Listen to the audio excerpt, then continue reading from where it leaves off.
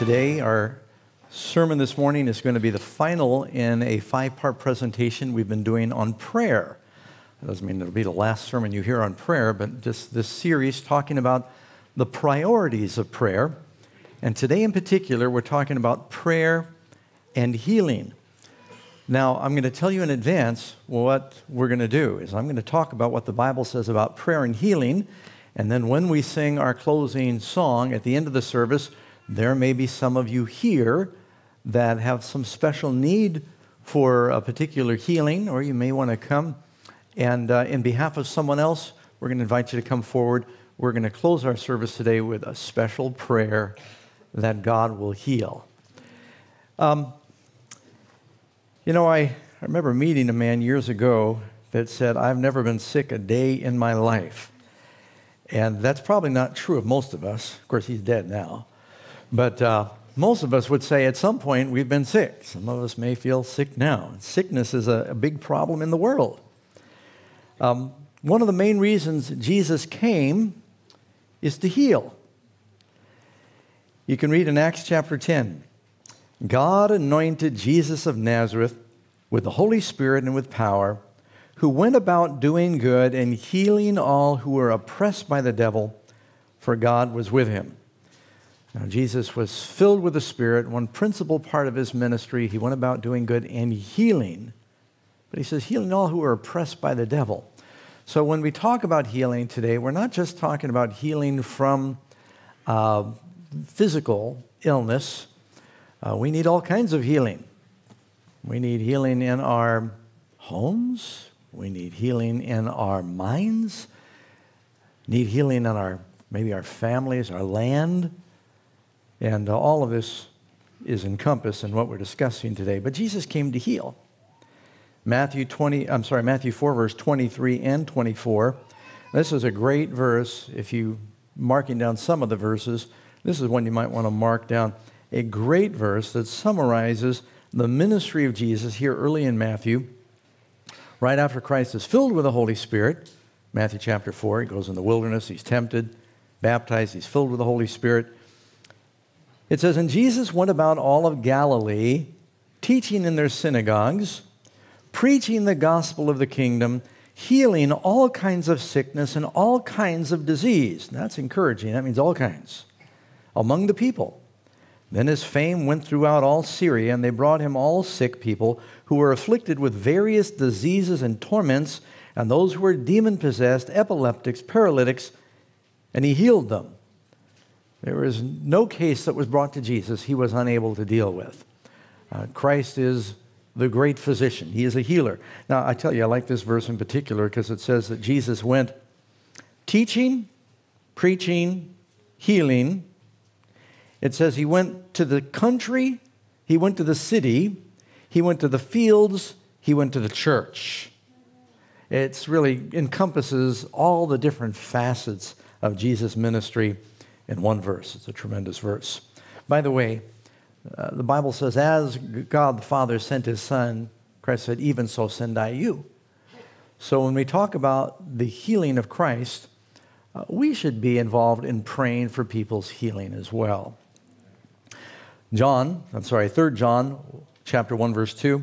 "Beloved, I pray that you may prosper in all things and be in health just as your soul prospers." So, how important is our physical prosperity to the Lord? He said it's as important as your spiritual prosperity. God does care and he does want us to be physically well. And so this is part of God's plan for you. He wants us to be healthy. Now you might be saying, everybody? Well, let's just think about it for a minute. Are you aware that if you live long enough, if you don't have an accident, you'll get sick and die? Every healing that occurred in the Bible was temporary. Jesus rose Lazarus from the dead, but where is he today? And so any biblical healing is really a lengthening of our tranquility so that we can experience the ultimate healing is going to be the new bodies in the new earth. Amen? Now, before I go any farther with healing, maybe it'd be good to have a definition, and I think they'll put this up on the screen for you. What does heal mean? To heal means the process of making or becoming sound or healthy again. to make free from injury or disease, to make whole as if you heal a wound, to restore to health. Now, why does Jesus heal? Why was so much of Christ's ministry involved in healing? I've not done the count myself, but I've heard more than one pastor say that as you go through the Bible, Jesus spends as much time healing as he does preaching. Because we experience everything in our bodies, and if our bodies are sick, it's hard for us to concentrate on the teaching part of things. So having people sound of body was very important to Jesus. But why does Jesus heal? Matthew 9, verse 4, there's a story. Matter of fact, I want to read this to you.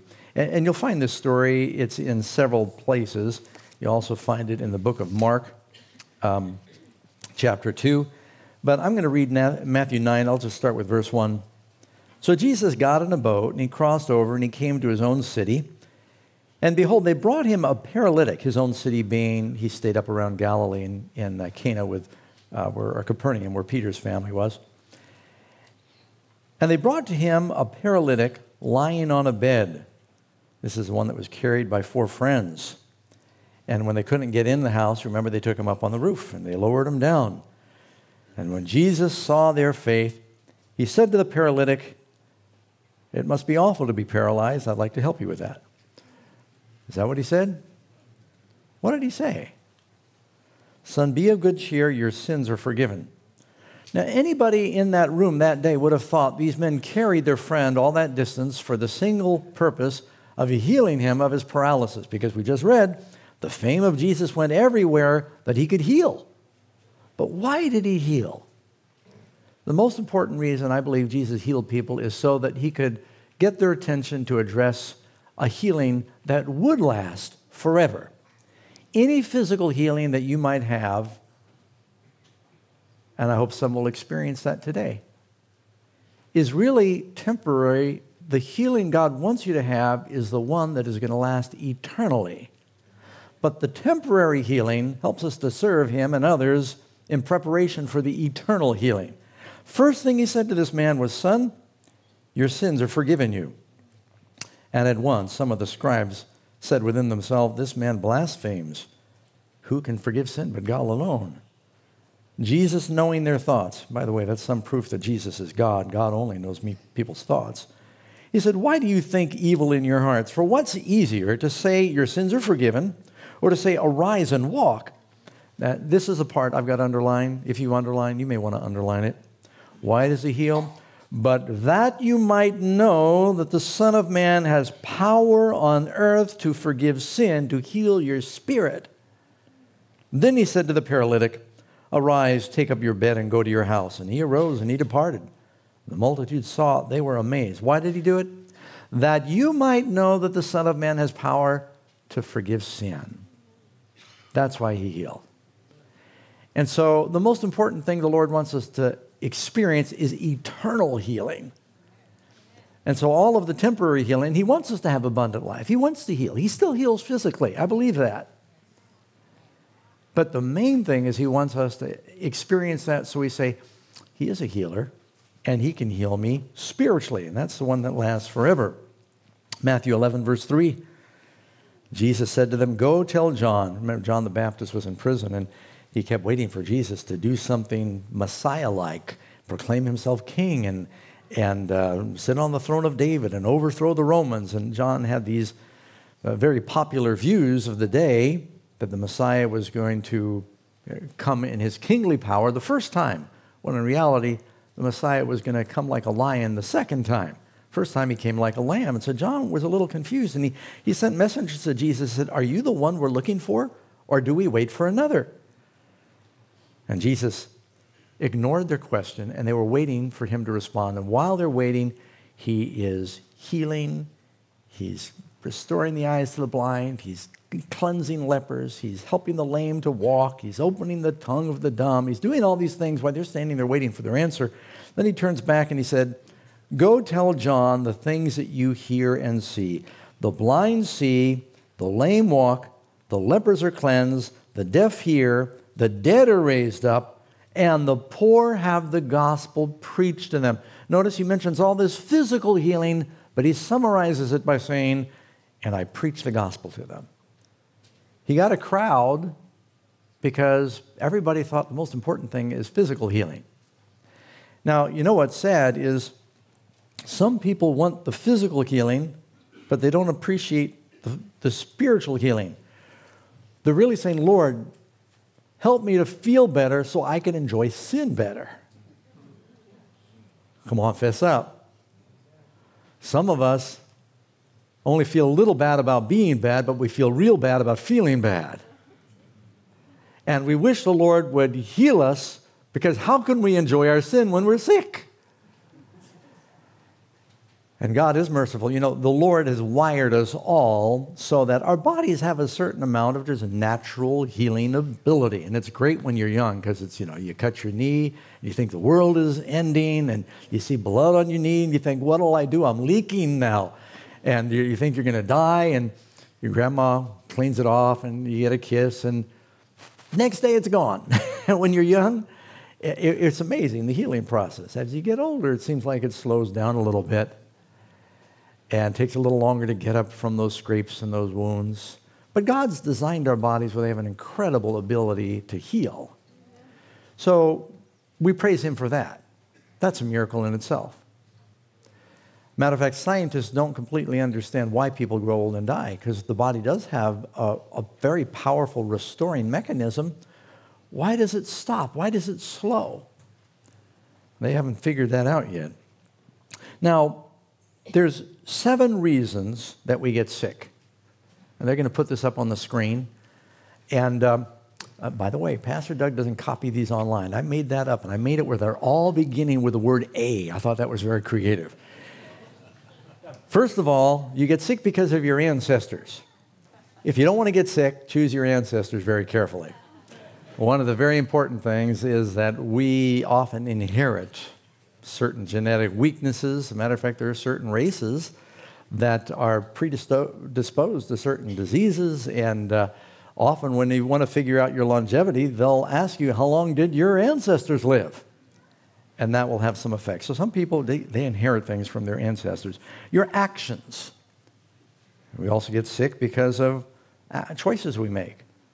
The food you eat, do you exercise, do you get enough water, air, sunlight? And so your actions will affect your sickness. Accident.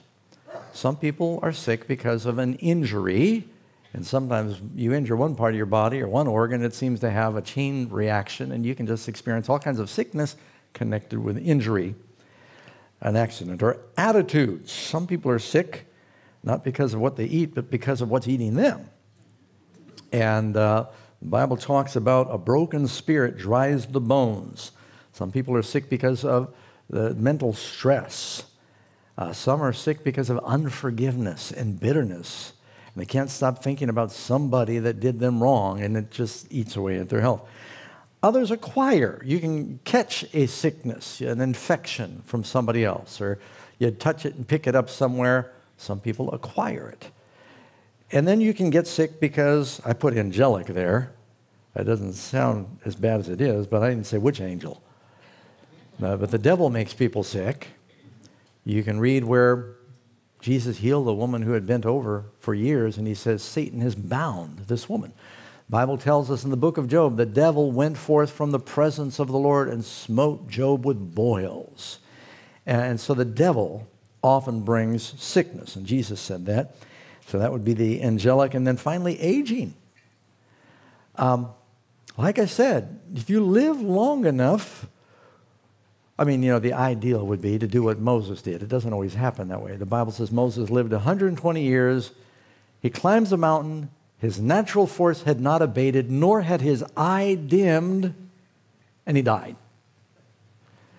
When I first became a pastor, I pastored in a small town, a church, a real Seventh-day Adventist that lived the health message.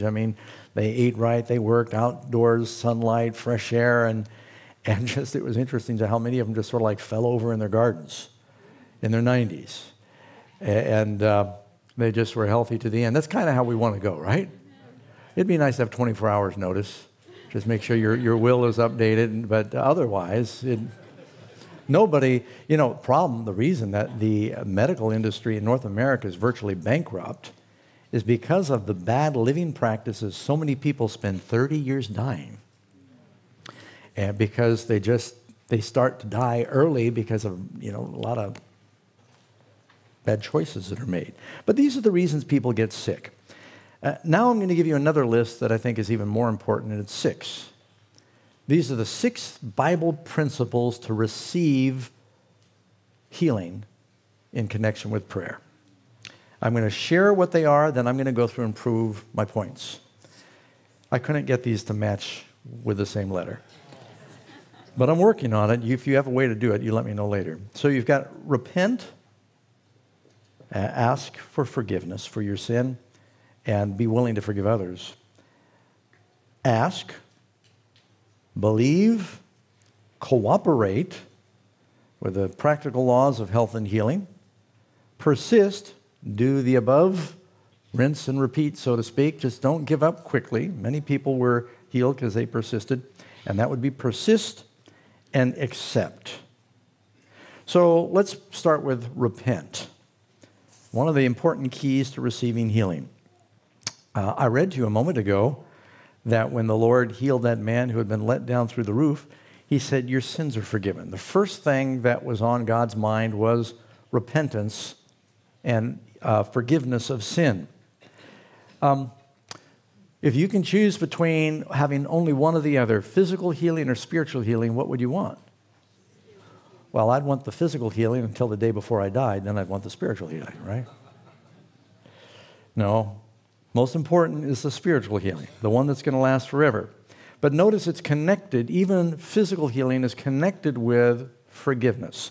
We've often read 2 Chronicles 7:14, a good verse to remember. If my people who are called by my name will humble themselves and pray and seek my face and turn from their wicked ways. What does repentance mean? A sorrow for sin and a willingness to turn away. Some people think that repentance is just you confess so you can carry on. Real repentance is a confession and a turning away from sin. If they will turn from their wicked ways, notice God says, if they, then I. That's a conditional promise, isn't it? He says, then I will hear from heaven, forgive their sin, and heal their land, healing their farms and their families and their bodies and their nation. But the healing starts with the repentance. You notice also in James chapter 5, we read during our scripture reading, the prayer of faith, this is verse 15, the prayer of faith will save the sick, and the Lord will raise them up, and if they've committed sins, he will be forgiven. And by the way, while we're reading that, this is the verse where it says if you're sick, you call for the elders, and you pray over them, and you anoint them with oil. That verse there, when a person is sick, is referring to a serious sickness, because it says they are so sick that they're so weak, they can't get up, and the prayer of faith will raise them up. So every now and then, as pastors, you'll get a call from someone. They said, Pastor, can I have an anointing service? We say, okay, what's the problem? This tooth. This is really bothering me. I said, well, can I pray for you over the phone? Do we need to call the elders together? That's really not what that's for. Pastor, I got a headache. I had one sister came to me, and she said, Pastor, I think I'd like to ask you to pull together the other elders, and we're going to have an anointing. And I said, well, sister, tell me what the trouble is. She said, I'm just losing my hearing. And I can't hear, and it's really beginning to bother me. It seems like it's just starting to progress rather quickly. I said, Sister Phillips, do you think there's a connection between your hearing and being 93 years of age? And she smiled. She said, are you trying to tell me I'm getting old? So I said, if you want us to, we'll have an anointing service, but I want you to know that at some point you might lose your hearing if you live long enough. And so those aren't the reasons typically for the anointing. It's someone who's stricken. But James, notice what he says, and if they've committed sins, he'll be forgiven. So it's in connection with forgiveness for sin. Obviously, Jesus made a priority out of that. Often when he healed a person, he said, go and sin no more. lest the worst thing come upon you, right? Then you ask. I wasn't sure whether to put repent or ask first or second, because I think that you can ask before you repent for healing. The Lord may then convict you to repent, but he wants both. You got to start with asking. Now, I was looking at the Gospel of Matthew, and just in Matthew 8 and 9, you'll notice there's several examples of stories of healing that are there. We're going to look at 3 that are in the Gospel of Matthew chapter 8, 3 different examples of healing. In Matthew 8 verse 2, it says, "Behold, a leper came to him and worshipped him, saying, 'Lord, if you are willing, you can make me clean.' He comes to Jesus. The Bible says in Luke he's full of leprosy. And Jesus puts out his hand and he touches him. He says, 'I am willing, be cleansed.'" The ways that Jesus healed are many. Don't get into a rut of thinking God can only heal one way, because in the Bible, Jesus healed by speaking, he healed remotely, he healed by touching. He healed, the Bible says in one case, Peter healed someone by a handkerchief was taken from Peter to people. Some people were healed by the shadow of Peter. And so there's all different. Now, I'm not recommending, no, there's some televangelists that send out hankies that are blessed for a price. I'm not recommending we go down that road. And Karen and I were watching some religious programming last night, and they were offering this package where you could get your Hallelujah healing oil. And so, you got to be careful. You start thinking God is going to heal with relics and things like that. But he said, "I am willing, be cleansed." So this man said, "Lord, if you're willing, you could heal me." Jesus said, "What? I'm not willing." Jesus said, "What? I am willing." The Bible says God is not willing that anyone should perish. And Jesus spent a lot of time healing people. And I think because sometimes God says no to physical healing or immediate physical healing, we're afraid to believe and ask. But more times than not in the Bible, Jesus did heal those who came and asked. I wonder how many have not been healed because they didn't ask and believe that he would. So ask. He said, "I am willing." And you can also read in the story in Matthew 8, verse 5. It's the next story, the centurion. Now, the first man is a leper. He's asking for himself. The second story is a centurion asking in behalf of someone else. So this message is relevant for everybody today. I won't ask you to raise your hands if you're sick.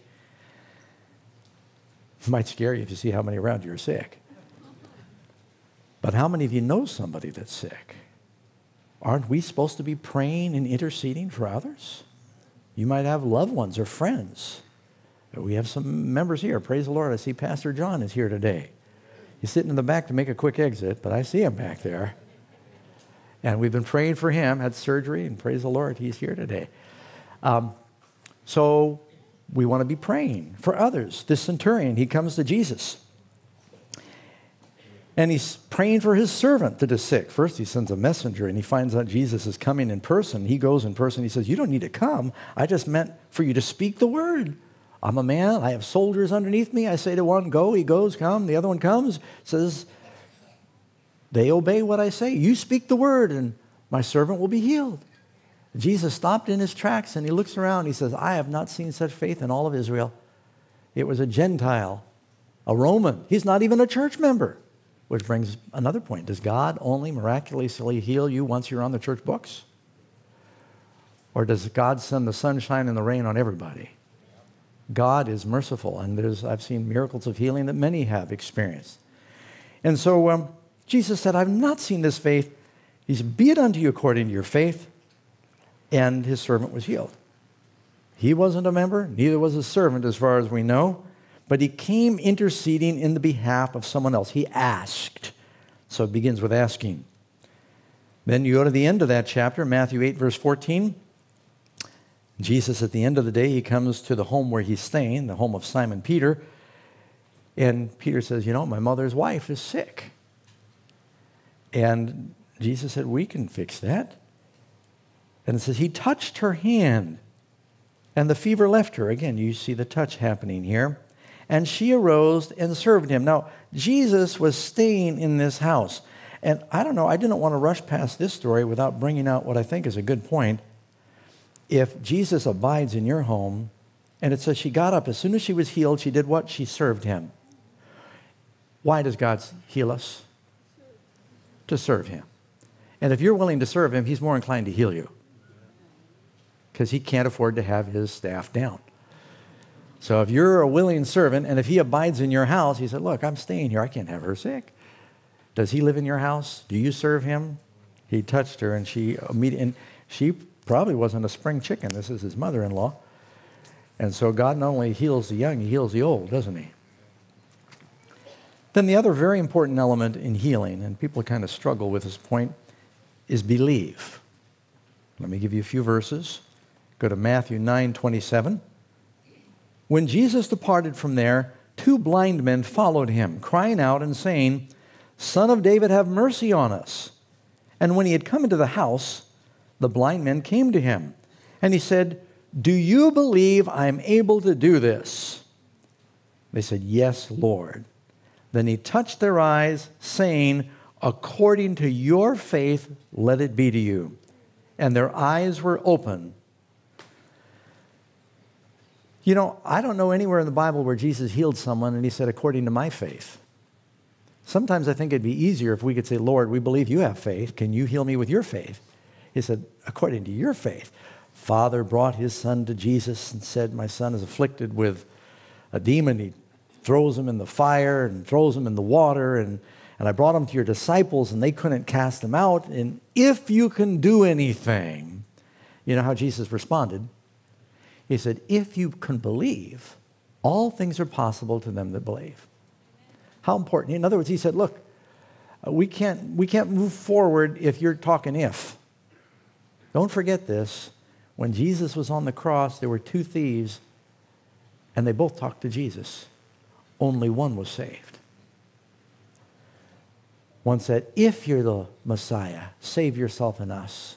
He said, save us, but he said, if. The other one said, Lord, remember me when you come into your kingdom.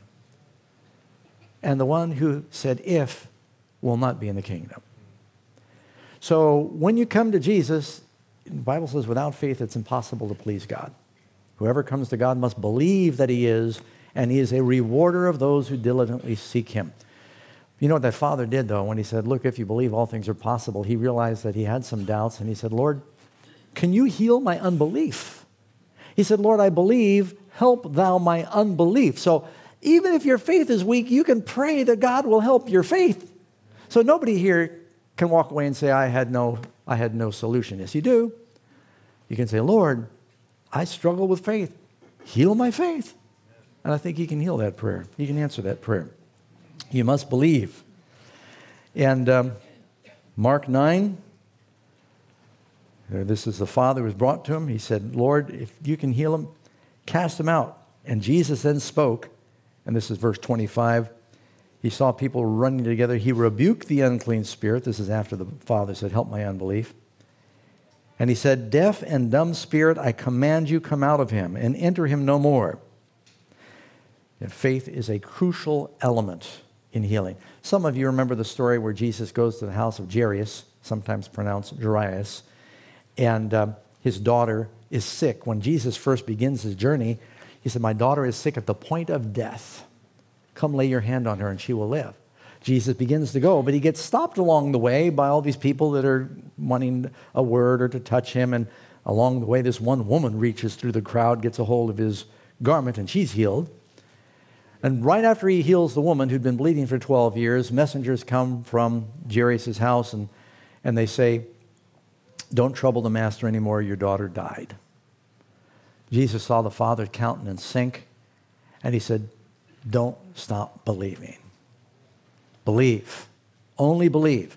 They get to the house, they've already started a funeral. Jesus says, don't make such a wailing noise. The girl is just sleeping. And he mocked him. He kicked them all out because they didn't believe. And he only brought with him Peter, James, and John and the parents because he didn't want anybody in the room that did not believe. You know, when Peter rose Dorcas, he kicked everyone out. Didn't want anywhere in there that didn't believe. When Elijah rose a boy from the dead, when Elisha rose a boy from the dead, they both kicked everyone out. They went in alone.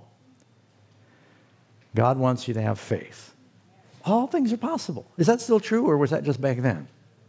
Anything is possible with God. And took the girl by the hand, said, Talitha Kumai, and raised her up. And then he did something practical. He said, give her something to eat, if she was hungry. So belief is a crucial element in prayer. Now, when I talk about faith in God, there's one little story I want to draw your attention to about a father that had conditional faith. He said, if you heal my son, then I'll believe. He came to the Lord and he was going to ask for him to heal his son. This is, by the way, in John 4:48.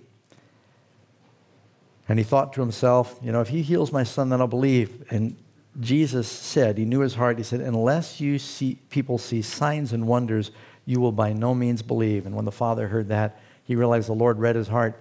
He fell down and he said, Lord, come down ere my son dies.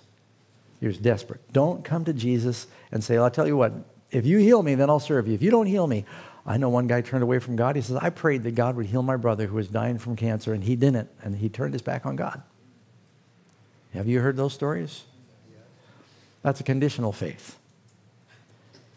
You need the kind of faith where Job said, though he slay me, yet will I trust him.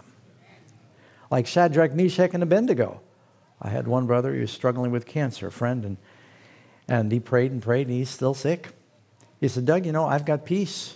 He was an older gentleman, and he said, I read where Shadrach, Meshach, and Abednego said to Nebuchadnezzar, our God who we serve is able to deliver us, but be it known that even if he doesn't deliver us, I'm not going to serve your idol.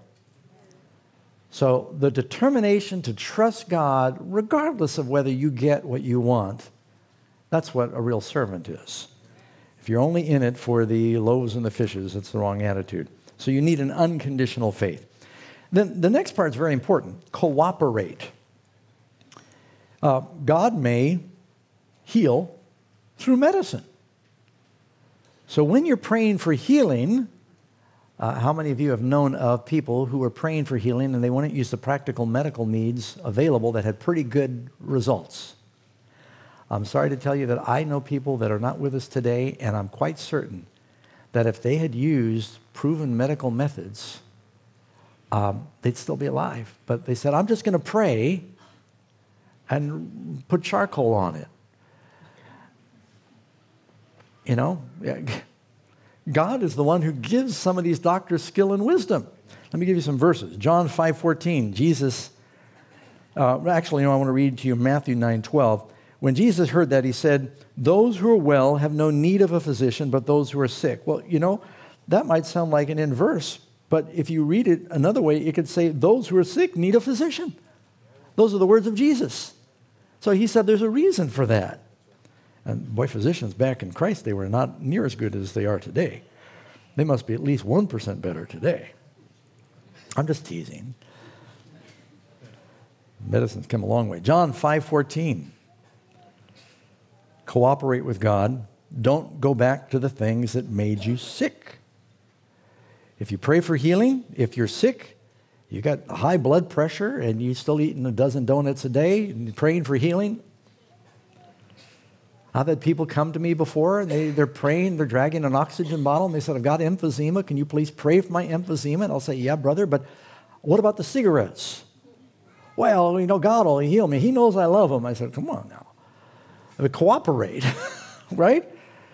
So if you're going to use the medical means. Here's an example in the Bible. God said he was going to heal Hezekiah. Hezekiah was dying of some fever brought on by an infection from a boil, evidently. In Isaiah 38, God said, I'm going to heal you. It's going to take 3 days, but I'm going to heal you. He said, let them take a lump or a plaster of figs and apply it as a poultice to the boil, and he will recover. Now, this was a prescription from God for healing. By the way, they know now that, honey kills infection often, and I won't go into that right now, but yeah.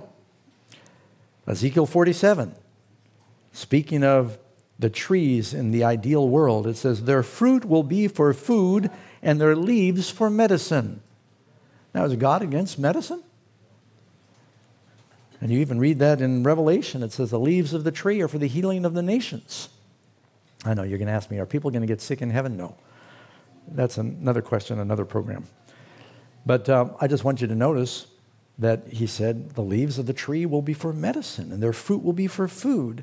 So, God understands that there are things that are medicine. Someone said there are 50,000 different medicines that are derived from plants or trees. You ever have aspirin? Originally, aspirin came from the bark of the willow.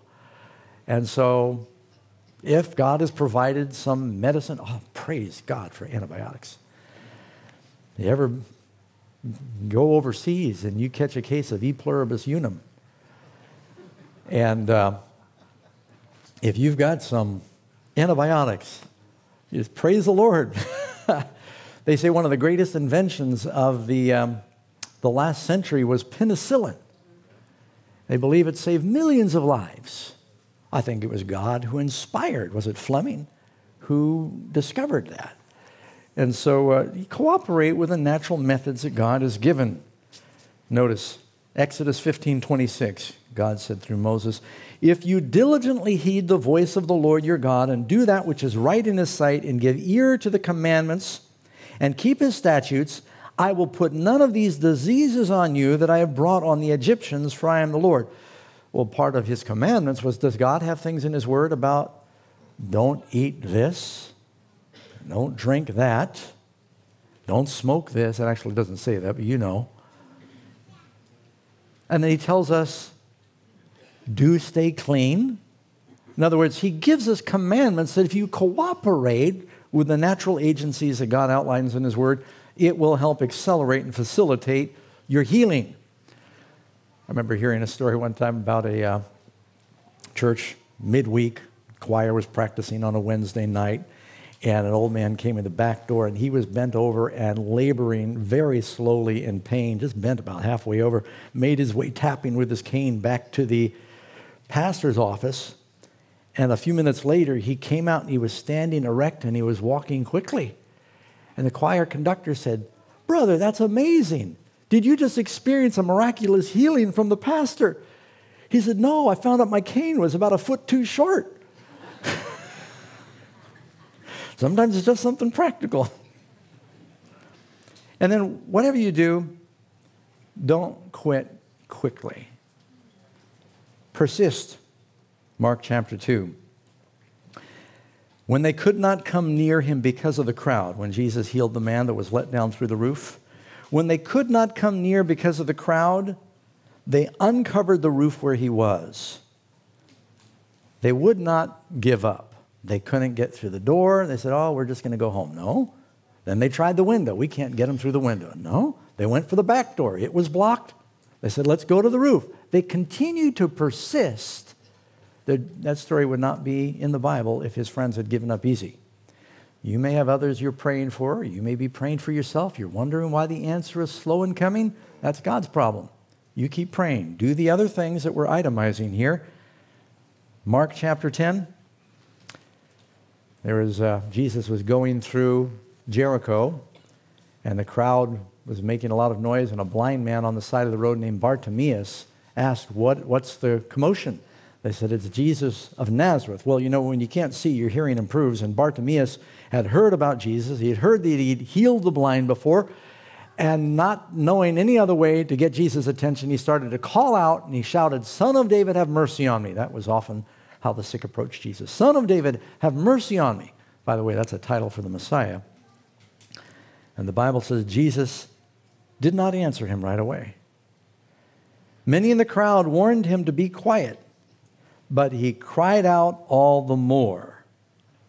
Persist. Crying out is praying, isn't it? Don't give up easy.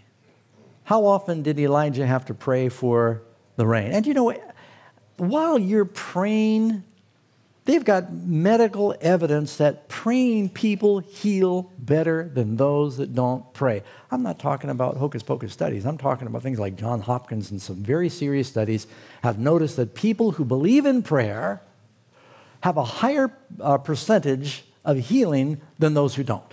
Matter of fact, I wish I had it at my fingertips, but you've probably read it. There was a study that people who are prayed for, and if they don't even know they're being prayed for, show better results than those who are not prayed for. I believe prayer works. So pray, persist in prayer. Then point 6, accept. Now, you accept your healing if he heals you, but also accept that it's temporary, and the most important thing is the eternal healing, right? Accept that healing. There are a couple of cases.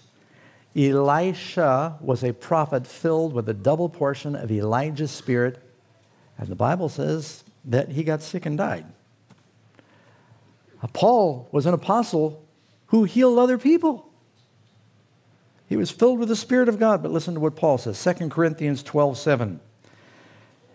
And lest I should be exalted above measure by the abundance of revelations, Paul is saying, lest I become proud because I've actually seen Jesus and I've had heavenly revelations and the Spirit of God has spoken through me, lest I become exalted, a thorn in the flesh was given me, a messenger of Satan to buffet me.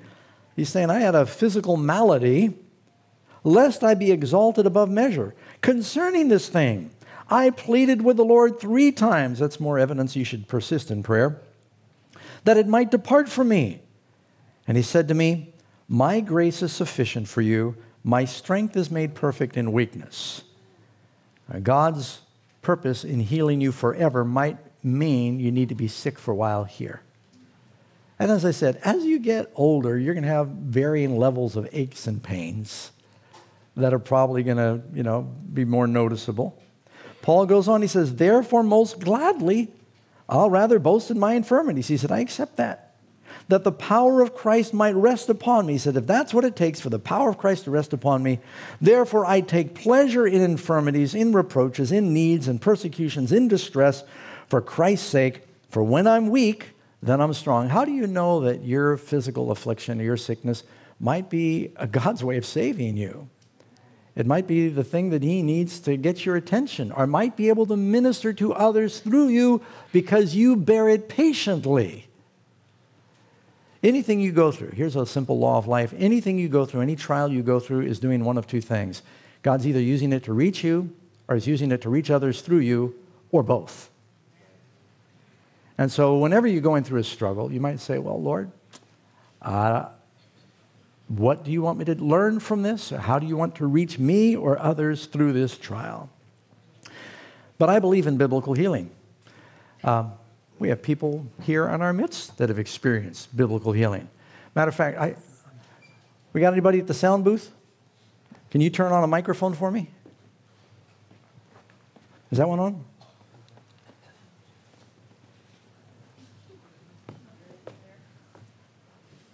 I don't want it to mix up with my mic, so I've got to do this separately. I just want to show you. As a pastor, you get a perspective not everybody has. Is it on? It's on. Can we turn this mic on? Do we have an... Test. Is that on? Sort of. Okay, there we go. I see Bill right here in front of me. I don't want to embarrass him. Just a little bit, maybe. Were you sick a little while ago, Bill? Yes. You were at the hospital and you were having problems breathing, and you couldn't breathe. And your church was praying for you. Amen. And you're here today. Amen. Do you believe in prayer? Amen. Just look at him. He's as mean as ever. And you're here today. God's blessing. I know. I told Vanya I was going to call her. I don't want to embarrass her. But this young mother over here, you tell me your diagnosis. I know you don't have time for the whole testimony. What did the doctors tell you had? I had a neuroendocrine pancreatic tumor spread metastatic to my liver. Now, the reason she said that so easily, she's a nurse. But her health was very frail.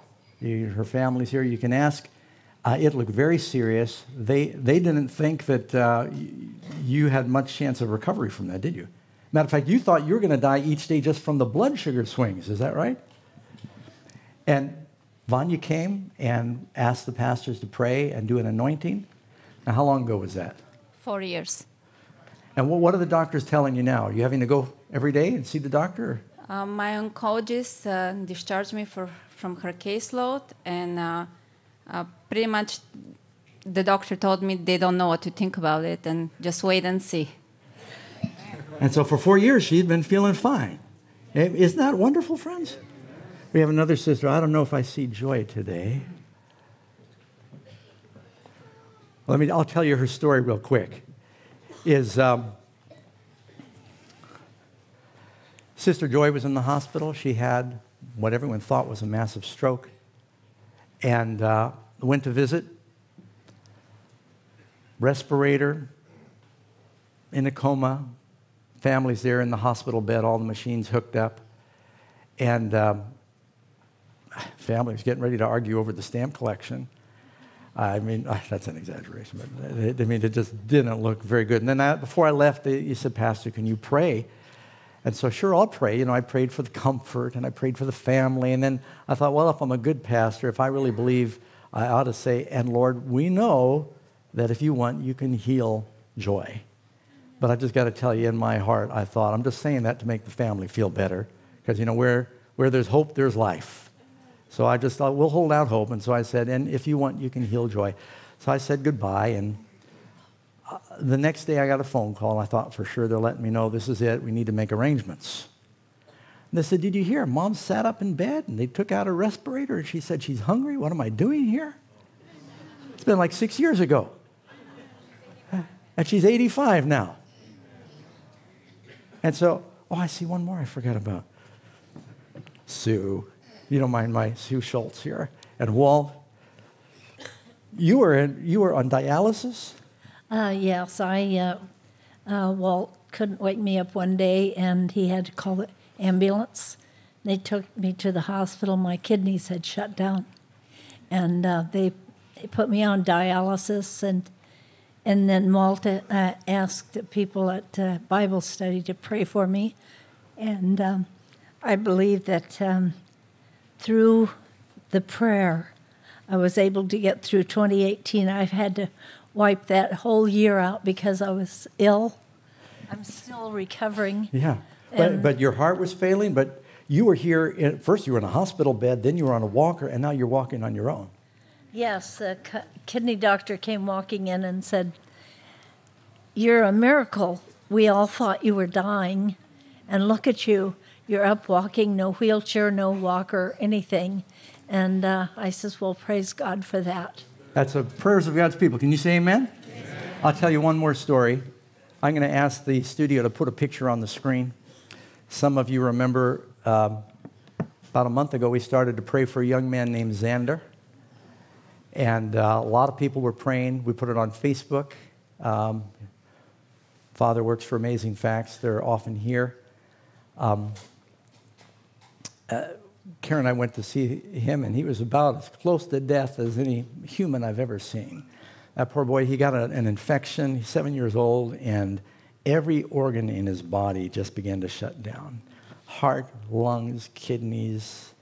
And in this one photograph, he's on a heart machine that's pumping his blood. He's on a respirator. He's on kidney dialysis. They're afraid that 1,000 complications, that might have to amputate his toes, brain damage, and just all kinds of problems. But we put that up and we asked for people to pray.